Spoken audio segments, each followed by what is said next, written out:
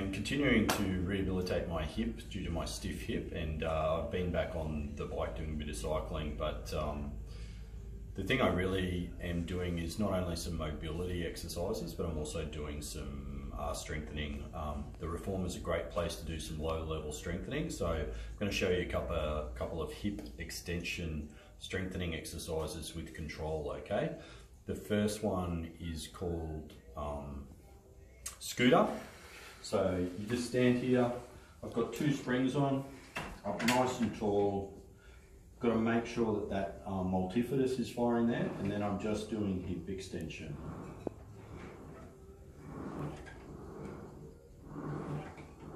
This is a great exercise, a lot of people do this.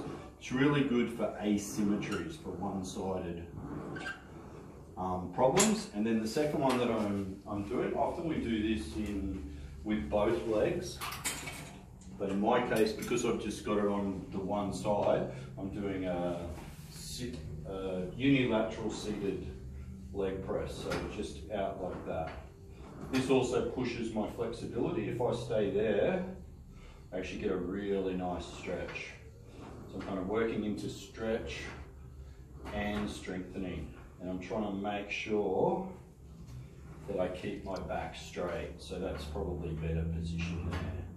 So it's a real challenge. I'm struggling to get enough hip flexion there, and I'm just working through the range that I've got and working on strength and range. So they're 2 of the things that I'm doing to try and rehabilitate my hip.